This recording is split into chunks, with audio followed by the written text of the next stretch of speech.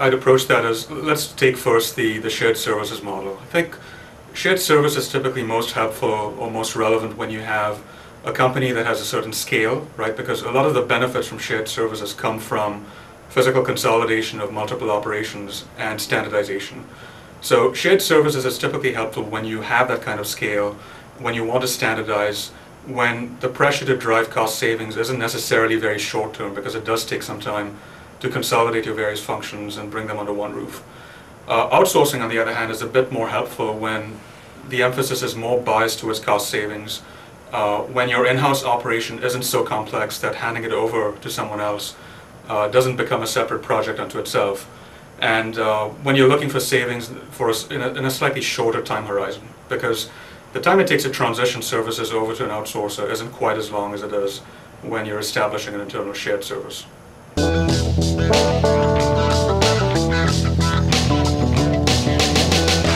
So shared services drives value for a finance executive from two standpoints. So the first one is with respect to the finance function. Savings and efficiencies are clearly part of the game for a shared service, but also what you get by building a consolidated operation for finance is a certain amount of standardization in your processes. You get better capacity utilization of your staff. You drive standardization in your systems as well. So your capabilities in terms of reporting, having one way of doing business across the company go up quite dramatically when you have a shared service.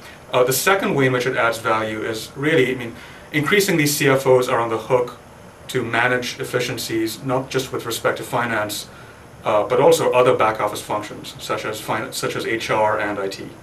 And by driving a shared service in a cross-functional way across these different areas, you're able to get the same kinds of benefits that you would get for finance, and in the process lower your G&A costs and your G&A effectiveness as well throughout the company.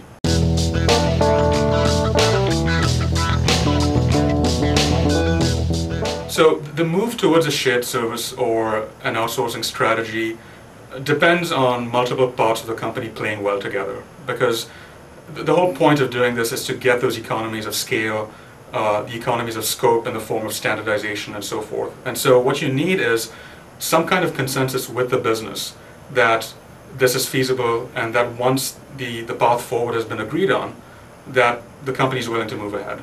So what we've seen when shared services and outsourcing efforts get undermined is when individual business units have a change of heart or decide to pull out, or decide that the business case for them isn't attractive enough that they want to continue. So really, for shared services and outsourcing initiatives to be successful, you need to drive it in one of two ways. You either need to have a top-down mandate that's driven by the C-suite from the very beginning that says, we shall do this because it's good for the company.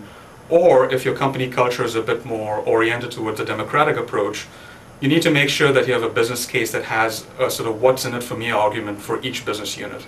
In the absence of either one of those two things, you could end up with trouble.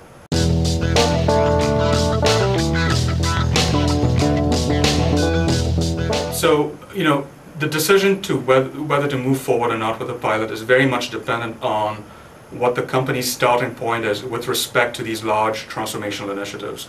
So if, for example, you're a prototypical mid-sized company with a moderate level of complexity, and you don't have really much experience in driving these cross-functional exercises or in outsourcing, then typically it does make sense to do a pilot, because you don't have the in-house expertise to take on this large transformational effort, or to engage with a major outsourcing deal. Now, in these cases, what we recommend is that you pick a couple of processes that are relatively low risk, and that on the company side of things, the systems and processes aren't very scattered and complex. But also on the supply side of things, you've got, let's say, a service provider base that is capable of providing these services at low risk. So examples would be accounts payable, payroll, things of that sort. Those would be logical candidates for establishing a pilot. Now, in terms of who should be involved in the pilot, and typically we recommend that it's three groups of people. It clearly needs to be the affected function, which in this case would be finance. But IT also needs to have a strong seat at the table, because systems are a key enabler of both the efficiencies and the effectiveness benefits. And finally, you need to have the business at the table as well, because ultimately they're the end customers of what you're going to be doing. And without having any one of those three at the table, you run the risk of developing a strategy that once you begin execution, you'll find that it doesn't have legs or it starts falling apart.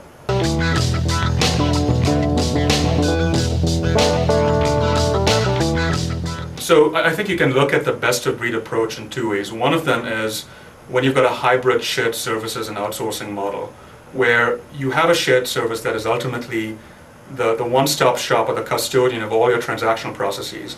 And in some cases, the shared service may choose to outsource some of those processes. So you, for example, could run your credit and collections in-house through a shared service, but the shared services administers the, let's say, the more transactional side of things through an outsourcer.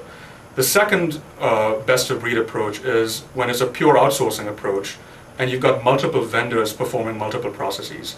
So in the first case, of where you've got a hybrid shared services and outsourcing approach, there it typically makes sense once you have the shared service up and running for a certain amount of time, because you need to build in the change in mindset, the change in culture, the fact that the shared service now needs to view itself as a quasi-business that's serving a set of customers before you can layer in the added complexity of now having to deal with an outsourcer.